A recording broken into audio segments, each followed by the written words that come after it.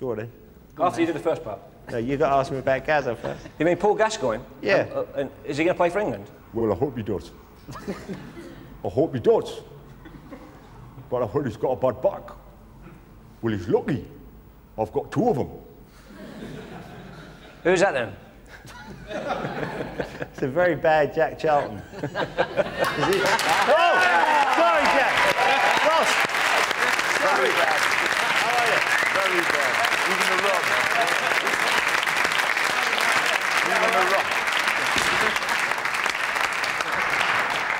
Big The impersonation. Is that correct? I don't think anybody in the world can impersonate me. I don't. You've got to learn to say butter first. Butter. Better. Hard on, hinny. Why not likely? How do we, man? Well, Jack, lovely to see you. Thanks Very much. for coming along. We're just talking about Terry Venables and the England setup. Have you got any views on that? No, none at all. Right, OK. Terry, no, it's not my... I'm a manager of an international side, so it's not really relevant that I would discuss another manager in the way he does his job. That just wouldn't be right.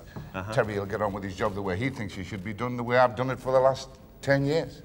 You can only do it yourself. If you start letting other people interfere or asking for advice from people like me, you get nothing done at all. Right, well... Terry's all right, leave him alone. If you were manager of England, Jack, let me put it this way. There is an outcry and there's a public demand for Matt Le Tissier to play, it seems. Would you pick Le Tissier? Again, I can't discuss it with you, no. I mean, Matt Le Tissier, in my opinion, if I had a need for him with the international side in Ireland and I had a specific role that I wanted him to undertake, yes. But then again, finding a specific role for Matt Le Tissier might be a bit difficult with the England setup the way that is. I mean, you've got so many... I'm talking about it and I don't want to. I can't really. I mean, they're not my players. Ask me about Paul McGrath. OK. No, don't ask me about Paul. He's a cricket... Terry Venables is probably one of the strongest men I've ever met. And for him not to pick Le Tissier, I think there must be something between them. Because, you know, other than the fact that he's a fantastic player, he scores wonderful goals, consistently for an average team, Terry is a very strong character, and he probably knows why he's doing it. But then again, he doesn't have to tell anybody, and I think you probably won't see Matthew Le Tissier playing for England, starting for England for quite a few games. We all talk about skill and the ability to control and pass and play like the Brazilians play. Everybody's always had that dream that we should play like the Brazilians play. Now then, where do you fit a George Best in his heyday into an England side at that time? Do you mould the team around a George Best, or does George have to do a role within that job? I mean, Matt Le Tissier, I've watched Matt and I've seen him 7 or 8 times. Not talking about the England job, talking about Matt Le Tissier as a player. He can't play from midfield and do as little as he does when the opposition have got the ball. Yeah. I've got a business with Matt, so probably slightly biased. I think he's got to play Le Tissier. That's my own personal view. I think he's the greatest player in this country without any doubt.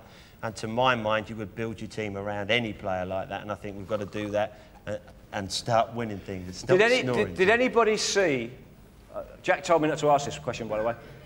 Did anybody see last night television where Bob Stokoe on the programme was talking about illegal payments? I asked Jack behind the stage about that, and he had a terrific answer for that, because apparently Bob Stokoe has come out and said that Don Revie offered him a bung to take the game easy. Jack Charlton was actually at the game. No, it was just, you surprised me because I didn't see the programme last night. But I remember the game, it was against Bury, and it was, and I was injured in the game, and Leeds were doing badly in the 2nd division at the time. And Don Revie was, in my opinion, one of the most honest, straightforward guys I ever worked for. And I remember walking out with Don, because I'd been injured in the game previously, and I wasn't playing. And as I walked out towards where they go out to Bury, it's like a square area.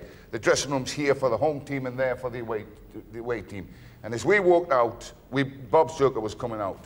And Don said to him, "I hope you've told your lads to take it easy tonight." It was like one friend saying to another friend whose team are in trouble, "Take it easy tonight." But the teams were on the field. I mean, it wasn't if John was asking him. The teams were already on the field, so there was nothing he could do about it. It was just a throwaway remark by Don. Now, 25 years later, when you suddenly come up with, you embellish it a little bit to make it sound as if it was really right. Not necessarily good. I also told you about a little thing that happened with me once. I went to a dinner in the Queen's Hotel in Leeds. I was manager at Middlesbrough at the time. And I walked in, and I was late, and all the lads were sat at the different tables. All the Leeds players were the guests for the night. And the table I was sat with, Norman Hunter was sat there. And Norman at the time was the manager at Bristol. And we were playing Bristol the following Saturday in Middlesbrough. And I sat down and talking to Norman across the table, and just generally about things. And one of the guys up the table, a Jewish man or whatever, there was a Jewish event, so it must have been a Jewish guy.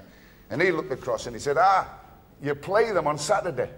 So I said, yeah. And Norman, just off the cuff, said, yeah, I'll be up to see Jack with a brown paper envelope full of pound notes. And I went, wait a minute, Norman. I said, take that back. I said, you don't say things like that.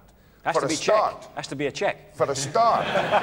Could it be? Well, for a start, 20 years' time, that guy might just say, I heard Norman Hunter say to Jack Charlton, I will be up with a pocket full of pound notes for you. Because it happened, we beat him 3-0, so it was never an event. But people talk in football, and they just makes throwaway remarks. And then when people who think they've heard what they heard repeat it, they usually embellish it to make it sound as if they're right. Yeah. And this is wrong. In the '94 season, Jack, we've just gone through talking about drugs and cancer our situation. We've also seen the thing with George Graham under investigation. What? Are people taking too much, making too much of that? I like George. I like these lads. I like all the ones that have done Justin. I like all the lads like Bruce. I think they've been wonderful in the game of football. Great. And I would hate to think that there was anything wrong. I mean, I'll tell you, if the game is as bent as it is said, then I hope everybody concerned gets what they deserve. You've got a reputation of being a hard manager. I mean, I read somewhere that you fined 2 of your players for having sex at half-time £1,000. And you said that if there'd been a woman involved, it would have been double. What about, it's great to have Jack on the programme. What about when you played at United with Jack's brother, Bobby Charlton? I mean, Bobby was a great player, wasn't he? But was he miserable? Hey,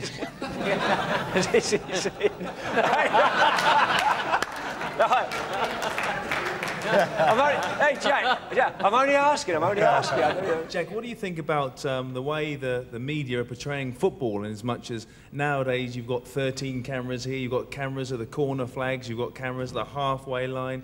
Television has got everything in football now, but you're never going to get rid of it. And it's something that's going to be there forever and ever and ever. And we're going to get more and more of it. What about the action replay? They're talking now about action replay. You've got to really, if you're going to punish people with an action replay, you've got to have cameras at every football ground in the country taping everything that happens in the game. Because it's unfair that the Premier League players should be the ones put under scrutiny all the time when the first division and right away down the third, fourth get nothing done to them at all. Because they're under the lights and have been punished by television. I mean, we saw Justin's little act when he had a confrontation in... John, yeah. John, just now get mixed up with the parents. Dave, don't get them mixed up. No, sorry.